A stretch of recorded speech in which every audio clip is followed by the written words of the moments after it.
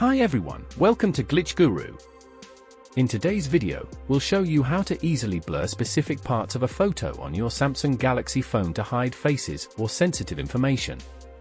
To do this, first open the Gallery app and find the photo you want to edit. Then, tap this pencil icon at the bottom. Here, tap this draw icon, the one that looks like a smiley.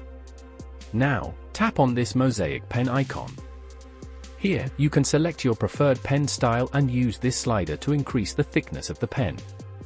You can also select from the available blur patterns. Once everything is set, simply tap this X icon.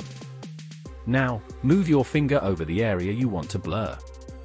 You can use this undo option to remove the blur at any point. Once you are satisfied with the changes, tap Save at the top. You can also tap this three-dot menu and select Save Copy if you don't want to overwrite the original image file. If you have any questions, feel free to ask in the comments below. And don't forget to subscribe.